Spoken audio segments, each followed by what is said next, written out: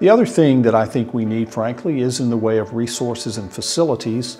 We are ambitious and aspiring to have a new medical education facility for the Brody School of Medicine. The building is currently 40 years old.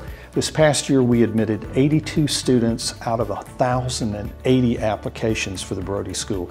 Every one of them North Carolinians.